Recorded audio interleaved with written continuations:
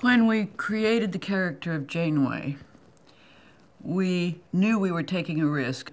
Would the fans sit still for a female captain? It had never happened. Would they accept that? Would they insist that a captain had to be male? I don't want to underestimate the value of having a female captain in 1995 who commanded a starship. Star Trek has always prided itself on being years ahead. Isn't that the concept of Star Trek? Isn't that what Star Trek is about? They brought in 4 or 5 different actresses to do screen tests, and we literally did screen tests. We did this one particular scene over and over with different actresses. I was in the scene that the test scene that they were shooting, and they simply weren't that happy with who they brought in. They were thinking twice about having a female captain. The casting office was right behind my window, and they had Native Americans of both genders going back there, which fed the idea that they might be casting a male instead of a female. You said if it is a male captain, they're going to cast the first officer and doctor as female. There was a tremendous rumor that if they couldn't find the right actress to play Captain Janeway, they might change the captain to a male, then one of the other males in the show will be turned into a female.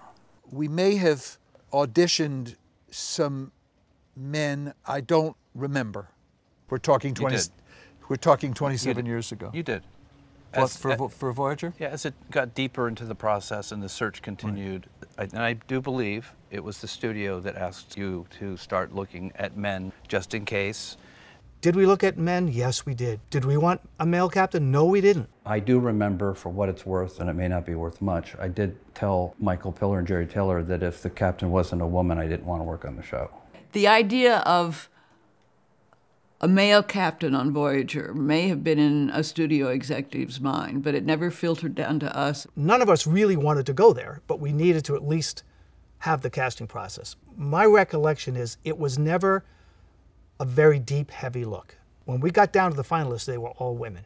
I think maybe if we hadn't found a female actor to play the role that we were comfortable with, that might have happened. But the big story here has to do with this woman, Geneviève Bujold. Oh, Geneviève. Oh, how I miss thee, Geneviève. Well, one of the things that made me want to be on the show was Geneviève Bujold would be the captain.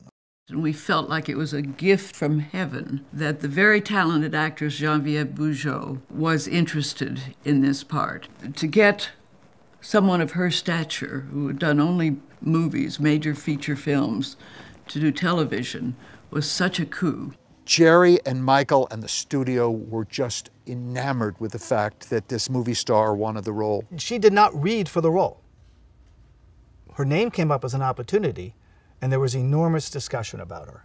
She's an Academy Award-winning actress. What kind of gravitas and strength that would bring to the role, which candidly, I think a lot of people were relying on. I just got a sense this was not going to work.